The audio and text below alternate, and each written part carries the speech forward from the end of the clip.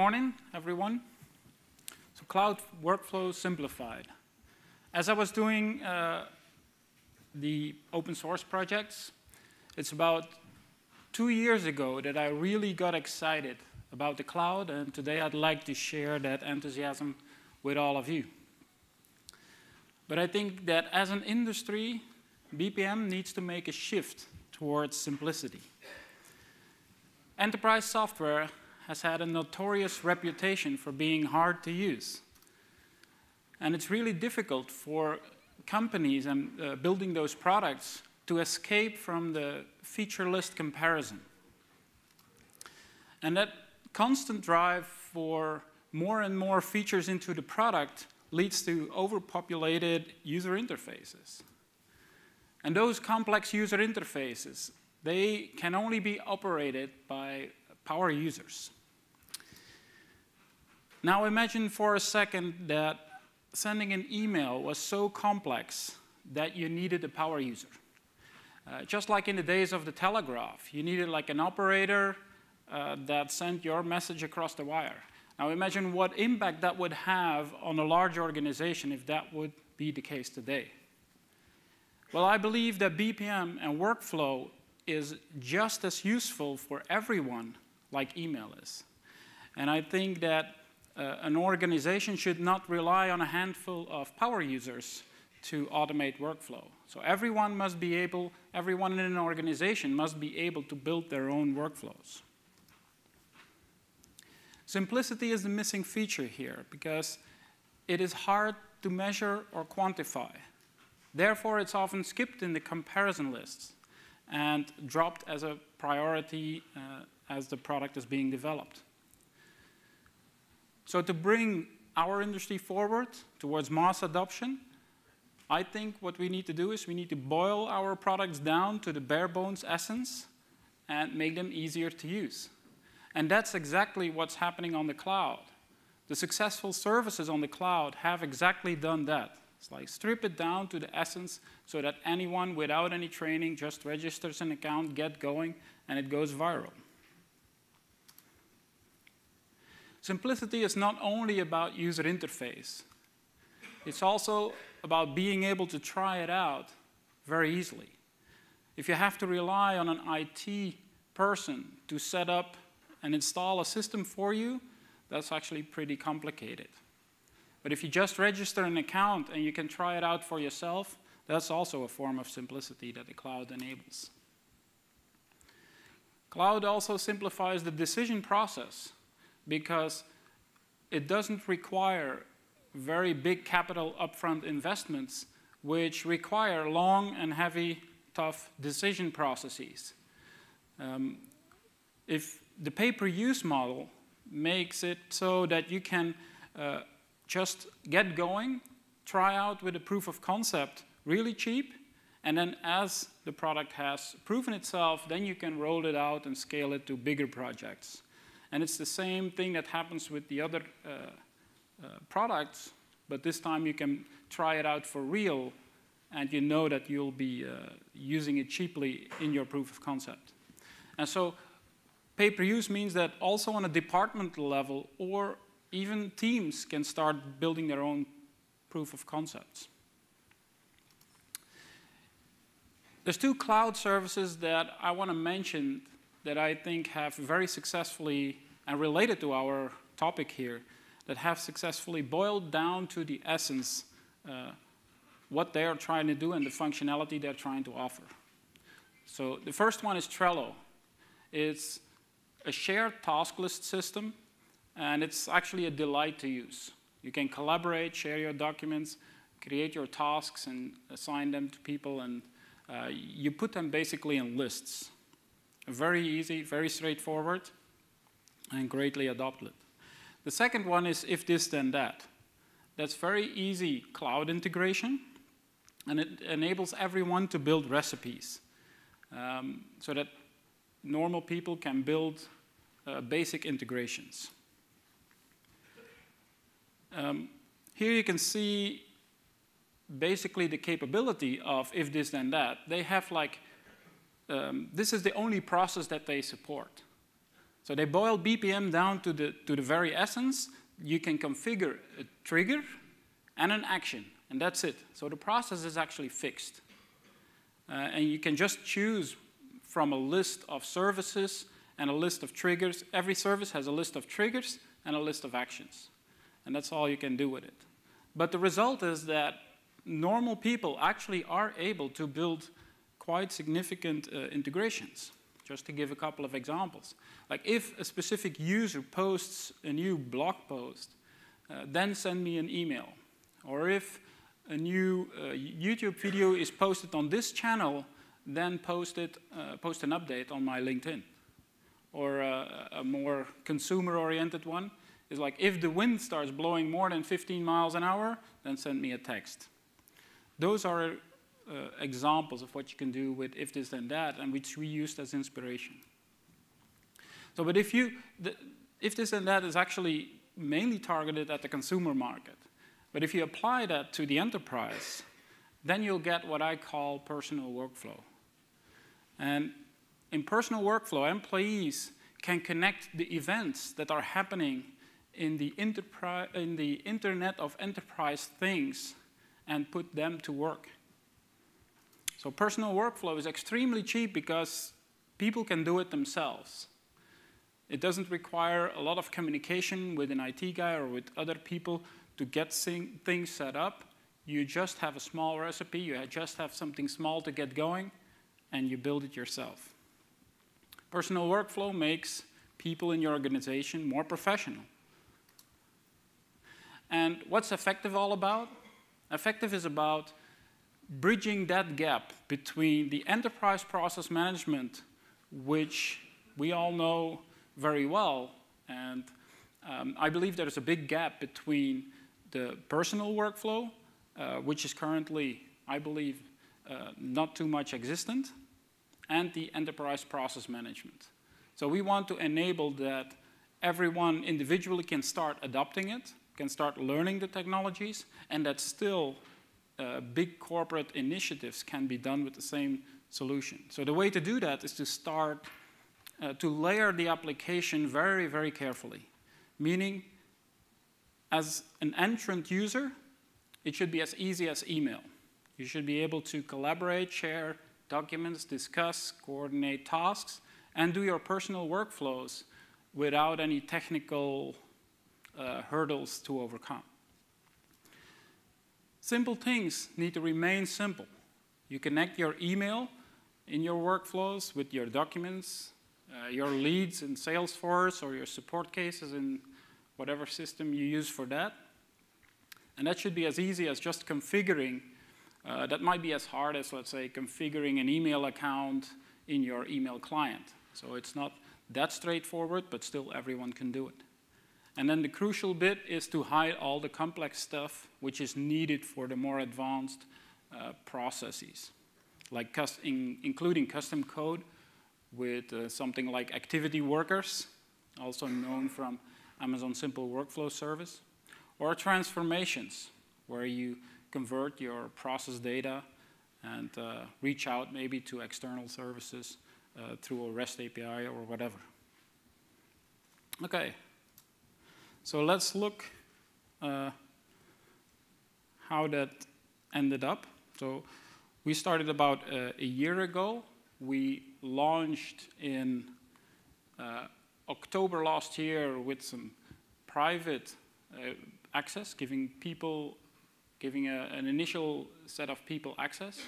And then in January this year, we launched it open for the public. So now you can actually register on the Effektif.com website and try it out for yourself.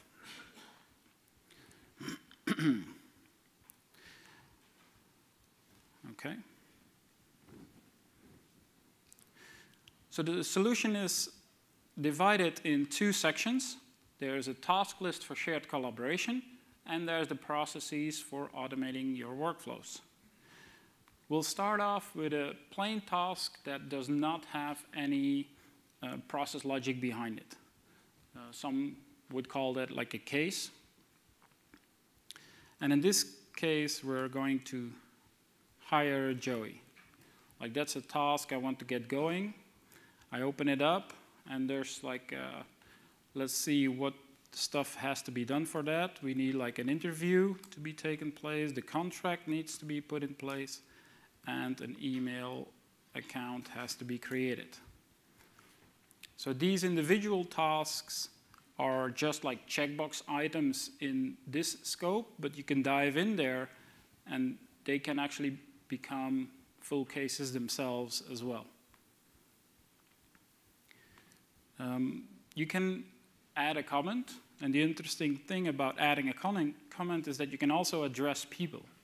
So I'm now saying to Mary, like Joey said, and then you can use some simple markup. So also Twitter has some special characters that you can use, like the @ and the #.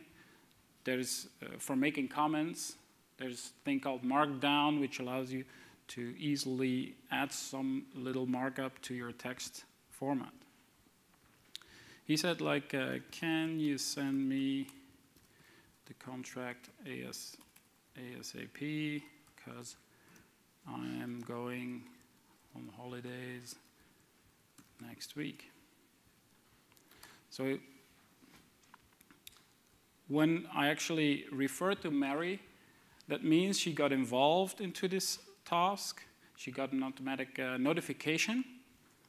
And one more thing, I almost forgot the template contract to be added to this. Okay, let's switch to Mary. So Mary sees this task. She opens it up. She can look at all the context available, and she might reply like, thanks, as discussed, I will add the non-compete clause and remove the bonus section. That's not so popular anymore.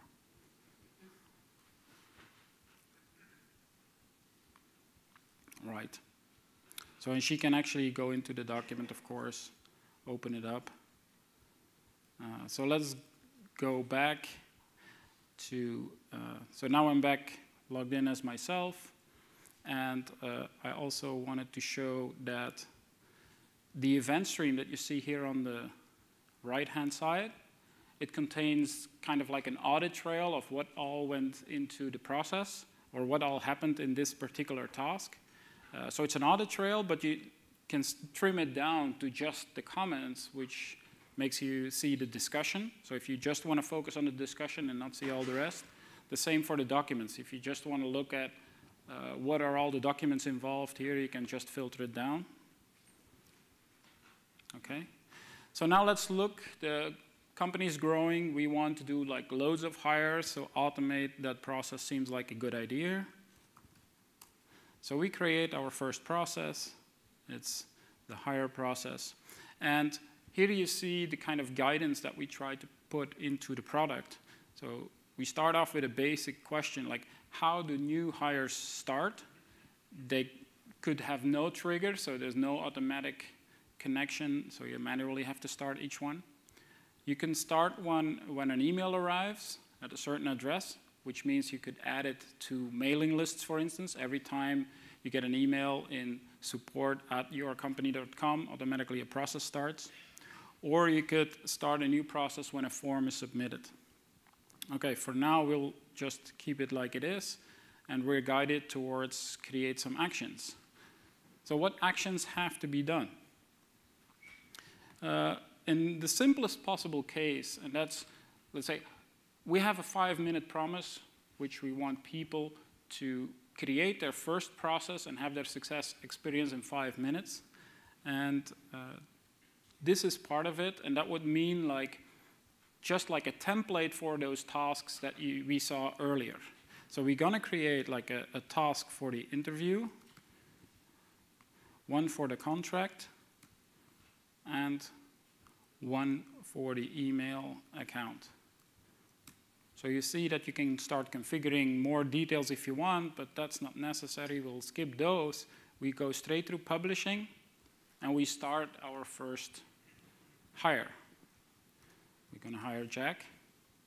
And we see that the 3 tasks were just created. So that is like what we call like a checklist process. You can check those off if you want and start assigning them. Now the process, I actually created this task, and each process instance itself is a full collaboration space. So I can add on the fly a background check, for instance. So those could be completed, and when the process is done, it just completes. So let's refine that a bit, because that's pretty basic. It's very easy, but it's also very basic. So let's refine that. So now we want to add a bit of sequence into that.